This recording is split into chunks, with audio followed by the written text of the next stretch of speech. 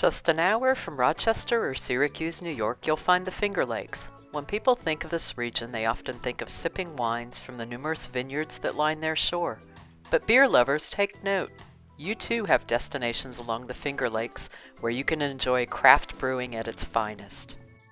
Climbing Bines Craft Ale Company and Hop Farm is situated on the western shore of Seneca Lake. We met Matthew, one of 3 owners, in their tasting room.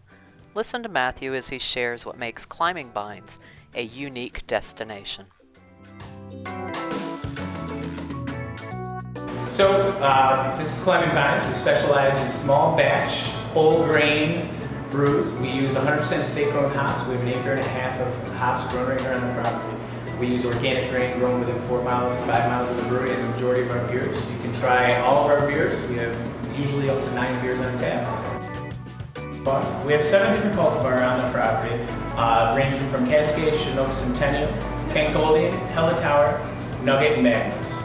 These are hops that are used in the kind of style of beer we use, the IPAs, the pale ales, the ambers, the reds, stuff like that. What's your most fun event that you've done so far? It'd be our 1-year anniversary party, and that's Labor Day weekend. And that's just 5 bands, we cook a couple pigs, beer brats made with our beer, corn on the cob. That's just always a good time.